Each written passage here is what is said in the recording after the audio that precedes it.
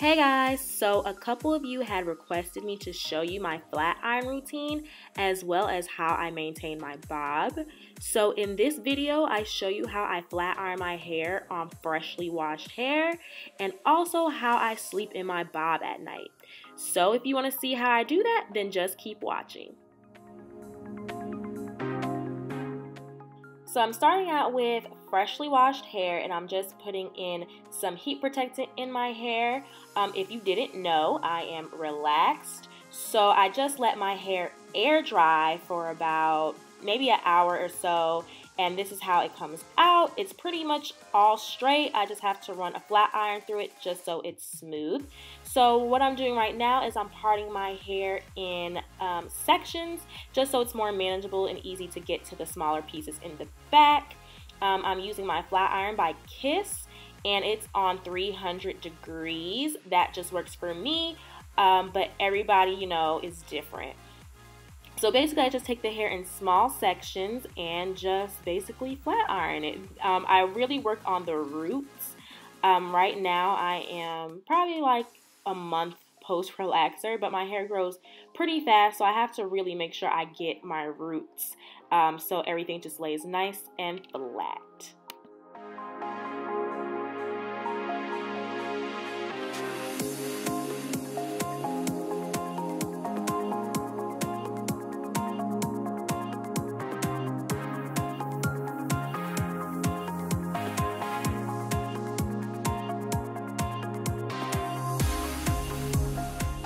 So basically, I'm going to start on the other section and basically do the same thing. It's pretty self-explanatory, and it also gets pretty repetitive, so I'm going to just hop in and hop out when necessary.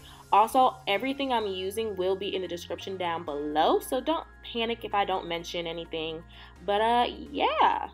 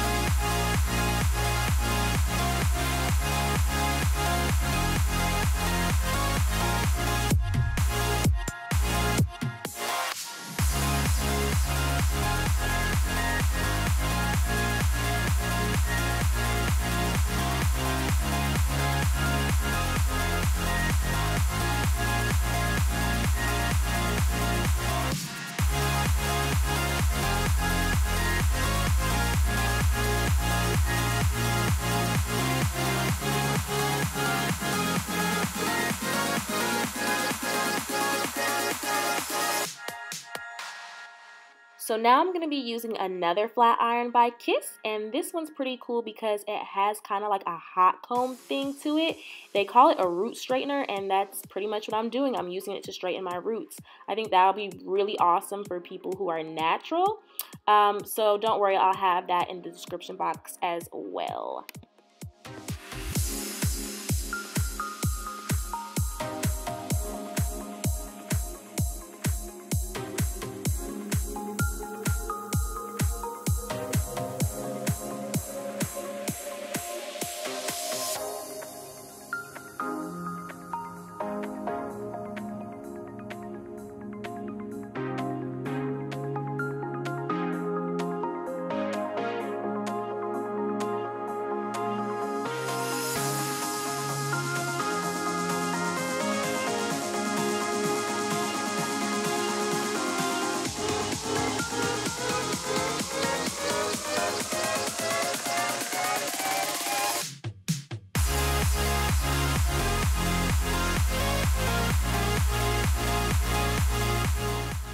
So now I'm going to start working on my bang area, and so I take the flat iron and then I kind of curl it back in a way, Right now it's kind of looking like an Easter Sunday curl, but don't worry, it all comes together in the end.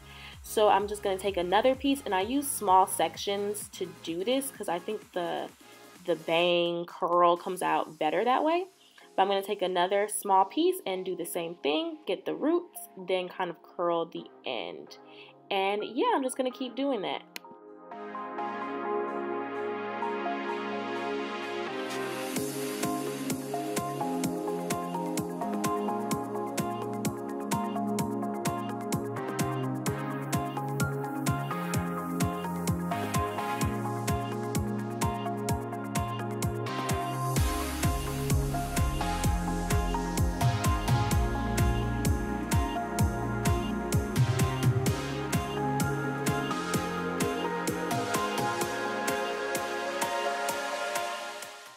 So now I'm going to be using my fingers and a paddle brush just to fluff out those curls a little bit more, make them look a little more uniform.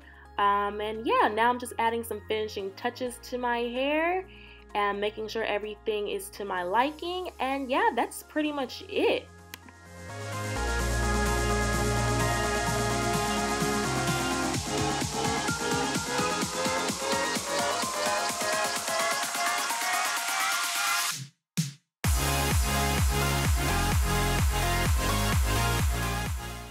So now it's time to wrap. Now, when I first cut my hair into a bob, wrapping my hair was a disaster because every time I would take it out of the wrap, my hair would be all crinkly, the back would be in disarray, and I would just have to flat iron it almost every day.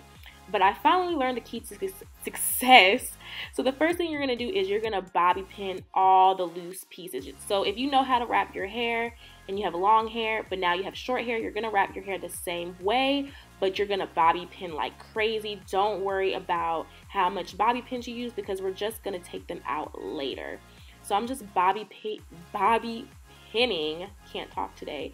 I'm bobby pinning all the loose hairs because I want all the hair to be flat to my head. I don't want any pieces sticking out. As you can see, there's still some pieces sticking out, but I'm fixing them right now.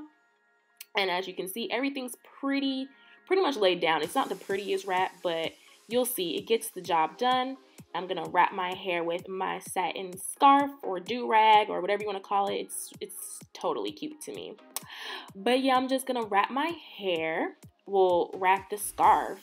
And here's the most important part. Now you need to slide those bobby pins out of your hair because if you keep them in your hair, they're going to leave little crimp marks in your hair. So you just need to feel around your hair and make sure you get out all the bobby pins. Sometimes I put so much in that I forget. But I think I've got them all. Then I put my little bonnet on and going to sleep. So it's the next day and I'm going to show you that my little wrapping method is almost perfect.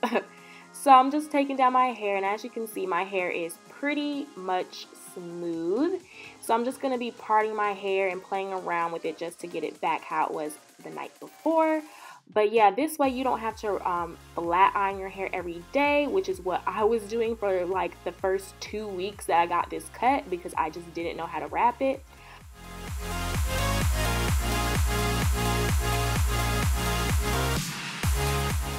As you can see, the back is still smooth, it still looks good. So we are in motion. I'm just going to keep playing around with my hair, trying to get it exactly how I like it. And if you have flyaways like me, you can just use an oil of your choosing just to kind of lay those hairs down. I'm a perfectionist when it comes to my hair, so I can see the little crinkle in the back, but it's fine. It's not a big deal. But yeah, that's pretty much it. See y'all next time, and thanks for watching, guys.